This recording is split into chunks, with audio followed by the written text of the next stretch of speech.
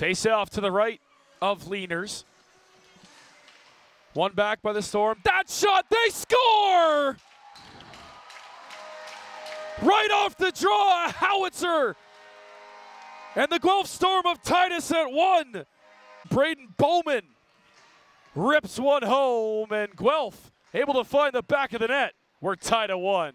Serlin chips in, good pressure by Guelph, centering pass hopped over the stick. Back to the point, shot deflected just wide, they score!